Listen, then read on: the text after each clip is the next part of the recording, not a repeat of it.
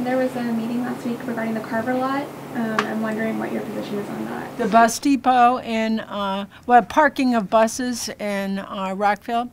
Well, this is clearly an issue that's very hard for all communities to have to deal with. Where are we going to put the buses?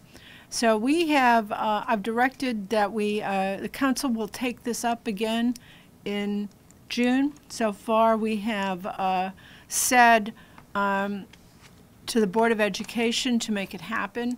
I think we're going to revisit that. The question, though, at the end of the day is where do we put all these buses? Any ideas on where, if a permanent solution will be, if you will support delaying the no further need until a permanent solution is put in place? I don't know how we'll handle that. At the end of the day, though, we do need permanent solutions for a lot of buses.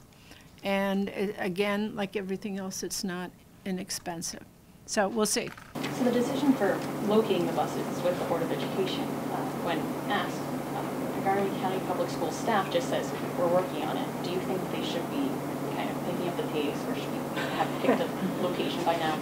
Well, this issue has gone on for how many years? 10 years.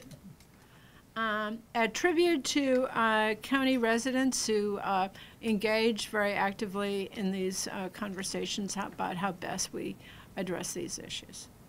When you say make it happen, though, do you have a precise location in mind, or do you say just get it settled? Or, I mean,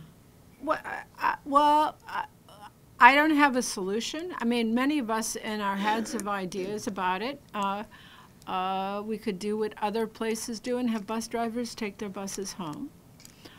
We could have them park buses at the schools that they serve. We could double deck all the other school bus depots. Again, another not inexpensive one. Or we can locate them at some place where nobody will ever raise a question.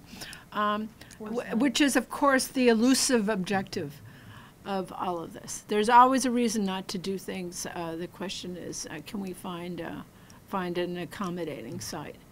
And it's not easy.